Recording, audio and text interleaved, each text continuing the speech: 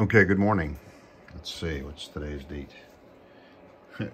It's April 11th, 2020, and work continues on my quarantine project, the Q-31 receiver for the 31-meter shortwave band. Taking it slow on this because it's one of the main purposes of the project is just to keep me occupied during the quarantine lockdown period here that we're going through. So taking it one stage at a time, which is always a good idea. I've completed the VFO, and I've also yesterday worked on, or the day before, worked on the diode ring mixer, which you see up there on top. And I decided to take on as the next project, the next step, the bandpass filter. This is very important for a receiver like this because the IF frequency is 455 kcs. And normally they don't recommend using an IF that low above 7 megahertz because you get into image problems. It's hard to build a bandpass filter that's narrow enough to knock down image frequencies that will come in if the IF is low and the frequency starts getting high. We're significantly above 7 megahertz here. We're at the 9.4 to 9.9 megahertz range, but I wanted to use 455 as the IF because I have a 10 kc wide filter that Bruce KK0S has sent me, and it's just the right width for shortwave broadcast listening. And that's what drove me towards 455 as the IF. So there we are, there we have it. And now this makes work on the bandpass filter, which will knock down the image, very important. So I started out thinking that I was going to use the topology from the BitX40 module that Farhan has. That basically has 3 series LC circuits attuned to the desired frequency, with caps going to ground at the junctions of the 3 different filters. I went to LC, the program I like very much to design filters. LC, E-L-S-I-E, like Elsie the cow, but also LC. Get it? It's a very useful program, and I plugged in the parameters, and it spat out the parts that I needed, and I proceeded to build a filter along those lines. And here it is. You can see the toroids. And actually, there's 4 LC circuits in this one. And I used little trimmer caps between. I started out with fixed capacitors.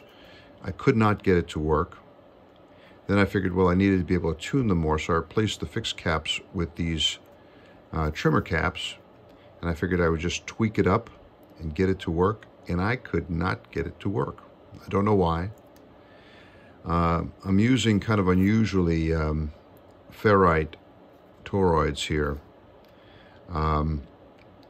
instead of iron powder, and that might have had something to do with it. But I don't know. I just was unable to get it to work. I struggled with it for a while, but then decided to move on. I kept it all together. I'll go back to this and figure out what went wrong later on. But I turned to a different design. And here I have to thank, here it is, W8DIZ, Diz. Diz sells bandpass filters, kits for bandpass filters.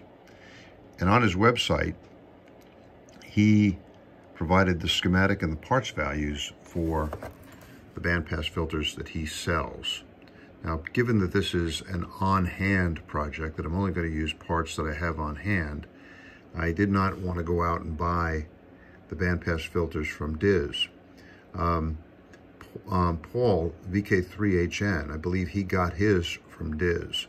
But I looked at this and I realized, aha, I have a fairly well-stocked junk box, and I will now build the bandpass filters from Diz's website.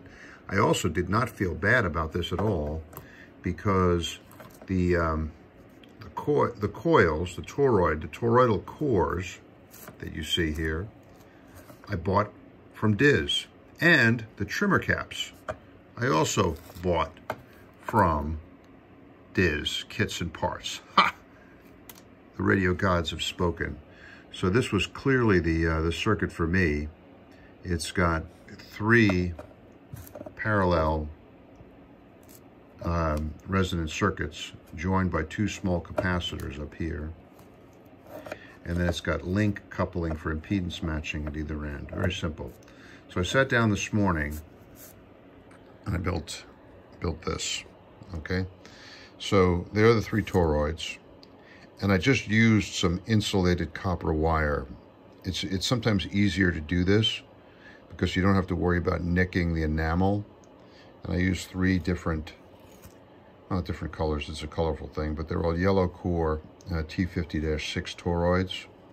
There are 3 68 picofarad fixed caps, and then 3 of the Kits and Parts 10 through 50 picofarad trimmers in there.